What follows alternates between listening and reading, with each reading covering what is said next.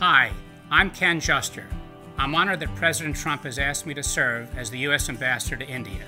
The U.S.-India relationship will have a profound impact on the 21st century, and I look forward to expanding our strategic partnership. I'm particularly excited about the Global Entrepreneurship Summit that our two countries are hosting in Hyderabad later this month. My first contact with India came when I was 11 years old, and my parents returned from a trip there.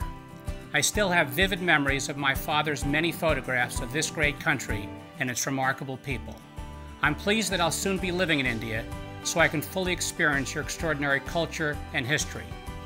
My deep interest in India and international affairs is matched only by my love of sports, which also began at a young age.